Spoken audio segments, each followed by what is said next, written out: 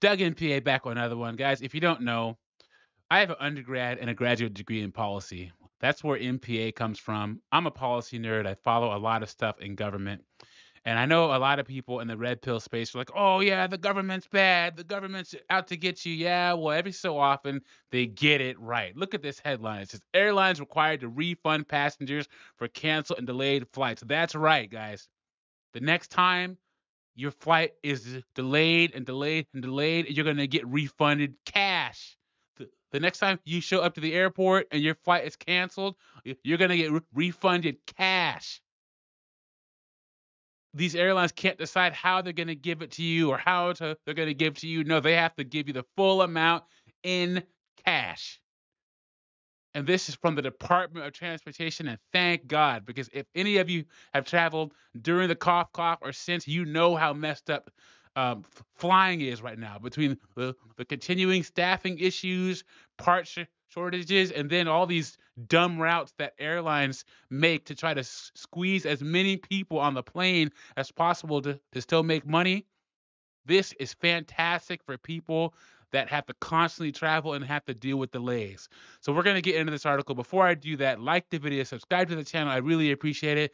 It shows you support me and what I'm doing over here. And let's get into this. It says, good news for airline travelers. The Department of Transportation on Wednesday announced it is rolling out new rules that will require airlines to automatically give cash refunds to passengers for canceled and significantly delayed flights. Woohoo! Round of applause. This is a big day for the American flying public. Yes, it is, said Transportation Secretary Pete Buttigieg at a Wednesday morning news conference. And Buttigieg said the new rules, which require prompt refunds, guys, prompt refunds right away, are the biggest expansion of passenger rights in the department's history. Because the American public, we're tired of it, guys. We're tired of it. You go to the airport, your flight's canceled in all these ways of tracking it. You check online, flight is ready the morning of the flight. And you get there and the flight's canceled. Or it gets delayed and then canceled. You have a connecting flight and the plane hasn't got there yet. So they say an hour, and then 2 hours, and then 3 hours. So what's going on here? They're gonna give you cash back, guys, for your troubles. This is great.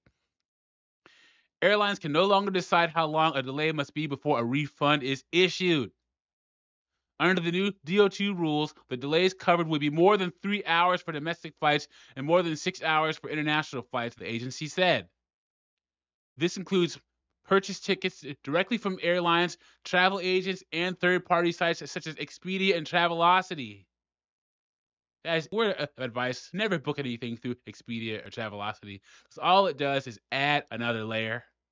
If you can book directly through the airlines, always go that way.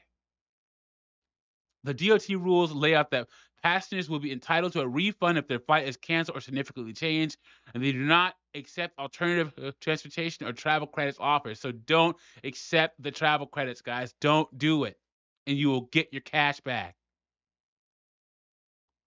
DOT will also require airlines to give cash refunds if your bags are lost and not delivered within 12 hours. So that's another big one, guys. How many of you have had your bags lost or they put your bag on the wrong plane?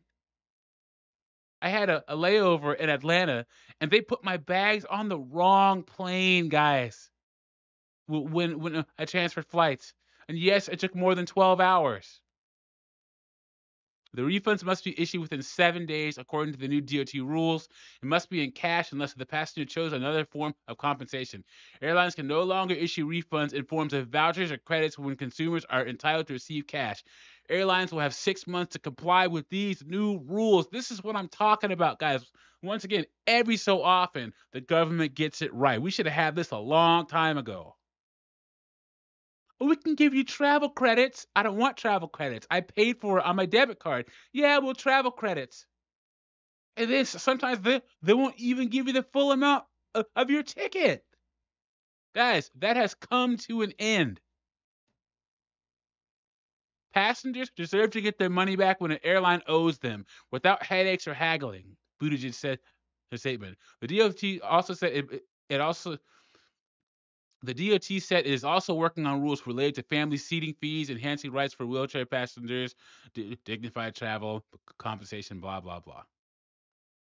Guys, this is great. The rules come after the agency handed Southwest Airlines a $140 million fine for its operational meltdown during the 2022 holiday season. So the Southwest fine sets a new standard for airlines and passenger rights.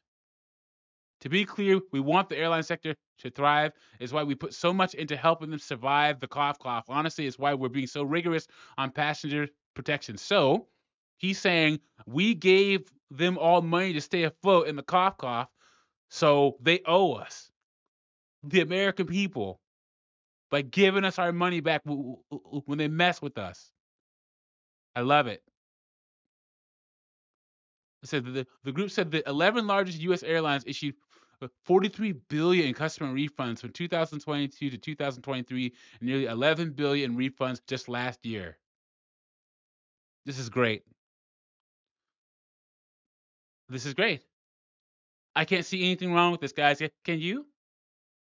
Like I said at the beginning of the video, share any stories of your flights getting delayed or your flights getting canceled in the comments, or did something happen and you received a refund that was short of what you paid for it? Because I had that. Oh, we can give you 40% or 50% of your ticket. I'm like, wait, what? Anyway, let me know what you think about this in the comments. Like the video, subscribe to the channel, and I'll catch you on the next one.